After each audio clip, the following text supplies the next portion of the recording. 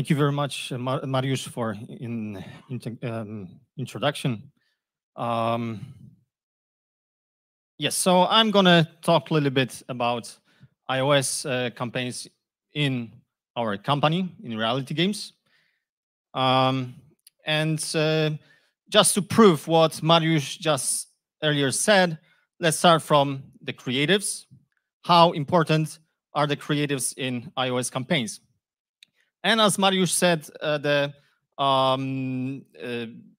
creatives have very, very short lifespan in iOS. That's why it's important to replace them frequently. As you can see here, we have one of our where is this the pointer? Yes. As you can see, here is one of our ad groups. It's an ad group from Netherlands. You can see here that the peak of that ad group was reached the peak of the audience very quickly, and it should be changed very soon. It looks like a CPA campaign. Yes, CPA campaigns or tROAS campaigns, they eat the budget very quickly. But here we don't have so big budget as the big CPA or ROAS campaign. This campaign maybe spends about $200 USD a day. So they burn very quickly. Another thing is that the most of the audience comes from YouTube, also as Mariusz earlier said. Here we also have, I would like to show the video ad. Apparently it requires the access, so I'm not going to show it to you. But what I wanted to show you here is that this ad shows actually a very important thing about our game. In our game, you buy properties, real properties in real locations. And for us, it's very important to show the audience what is the clue of our game, what is the most important part. Yes, so at the very beginning, we're showing it at the end of the ad. And we had very low traffic from that ad group. So we did some tests, of course, and we put that part at the very beginning. Yeah, and obviously it worked much better. A lot of companies, they don't do iOS campaigns. Why? Because it's really hard to measure it. But we took that risk at Reality Games, and we decided we are going to measure it by a country, completely per country. So what we did, we just at the very beginning we have chosen a few markets where we have very low organic traffic, and we launched iOS campaign. And simple as that, we just took all that traffic from that campaign and compared it with Firebase data from that market. And so we have here our custom report. You can see here I've chosen a few countries for you to see. Later on, we have taken we started taking the average numbers from the pre-campaign period, so we could just deduct it from all the numbers that we had from the campaign. I must say it's of course not for everyone. The reason is that this method is not 100% accurate, and it's difficult to scale it. Yes, you can scale it per country, and you need to remember that one source should correspond to one country. Yeah, otherwise it would be very hard to measure it.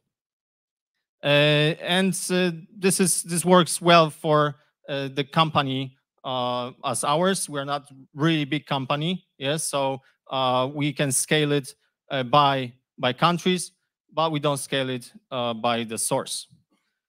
And another thing is that we can control the campaign by setting the lower CPI. So this way, we're not going to spend millions of dollars. Yes, of course, the bucket of the users is much smaller, and sooner or later it's going to deplete. But we can easily control our spending. And as you can see here, these are basically, these are, as Mariusz also mentioned earlier, these are CPI campaigns. So you can see that our D14 ROAS is pretty high. Yes. So actually, from the business perspective of for our company, it works very well. Another reason why we use iOS campaigns is because we can support other UA actions with those campaigns. For example, here we have influencer marketing campaign in Denmark. The goal in this kind of campaign, one of the goals, is to reach the top 10 in the games category. Like you can see here, we reached that top 3 in Denmark. And to why is it so important? Because we wanted to get more organic traffic. Yes, everyone likes organic traffic. It's our favorite, of course. And to get even more of that organic traffic, we launched an iOS campaign in Denmark. Therefore, we can have that top position in Denmark much longer. And here we have the budget share of iOS versus Android in reality games. You can see that we do quite a lot of iOS campaigns, but still the majority of our traffic comes from Android. Here is Android Google Ads campaigns. Here Android Unity Ads, iOS, and iOS Google. So you can see that we are basically spending much more money on Android still than iOS. And here is the share of installs for different types of campaigns in Google and Unity campaigns. So this is data from August. We can see that most of our actions on iOS are from Google, and these are CPI campaigns. Here you cannot see, but here are also ROAS campaigns from Unity, also on iOS. But still, we are doing much more iOS campaigns on Google. And there's one more thing I would like to mention. After me, there's going to be another person speaking, Mariana. She is going to talk about tROAS campaigns. I would like to tell you a few things about tROAS campaigns. Well, we do quite a lot of it. This is one of our game, Landlord Go. This is our main product. This is our also second product. tROAS campaigns are the specific of that campaigns is that you get very high quality user with very low cost, and it works better for us. It works better in different products. Yeah, so here you can see that here is Landlord Tycoon, the second product. Here is Landlord Go.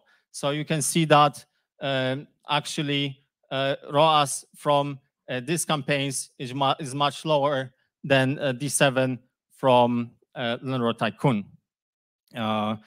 This works really well for one of the products, and basically I would like to give my voice to the next person.